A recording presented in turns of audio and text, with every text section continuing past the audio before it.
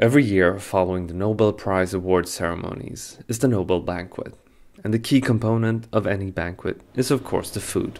Fredrik Eriksson is a chef and restaurateur, and he serves as one of two gastronomical advisors to the Nobel Foundation.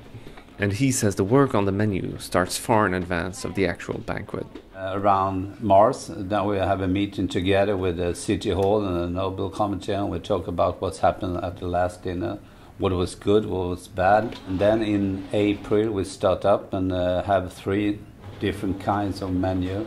And then in May we try 3 different kinds of menu, really sit down and eat and have around the table a nice discussion like that.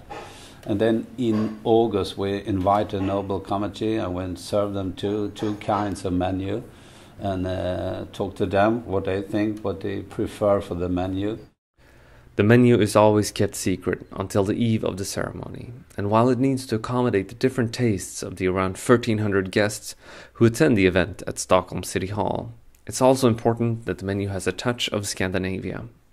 I think it's important for us to show the world that we have an own kitchen in Sweden, but also it's very important that we have a menu which is a bit international as well. We have a lot of different kinds of guests. The dinner takes around 4 hours, and to make sure everything runs smoothly, it follows a very strict schedule. The whole dinner is like a perfect schedule like that. The service with the champagne will take for 3 minutes, and then if you want some more champagne, you cannot sit up there and are allowed to have a glass one more time. Everything is like that.